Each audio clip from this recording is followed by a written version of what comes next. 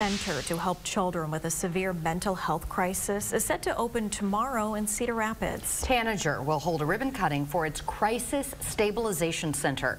KCRG TV9's Abigail Curtin spoke with the director of this new program and joins us now live in the studio to explain what it is. Well, mental health can create challenges for anyone, but for children it can pose unique challenges. That's where Tanager's new Summit House hopes to fit in. It's no secret that access to mental health care in Iowa is limited.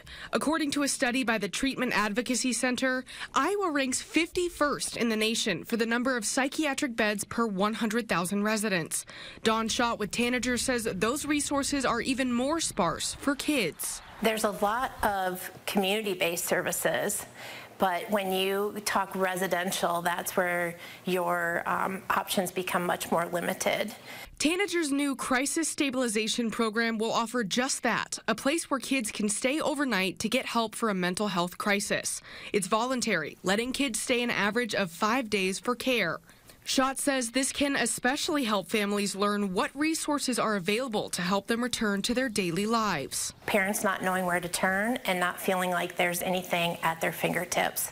And so this service is, we hope to be accessible to people and connect them to those services that they're looking for. Though most importantly, Schott says this can help keep kids out of the hospital, where the care might not be what they need. So the highest level of care for youth is hospitalization. A step below that is the psychiatric medical institutes for children, and then a step below that is crisis stabilization residential, or the Summit House. So we're not replacing hospitalization. We're just another cog in the wheel, another service to provide mental health in this community.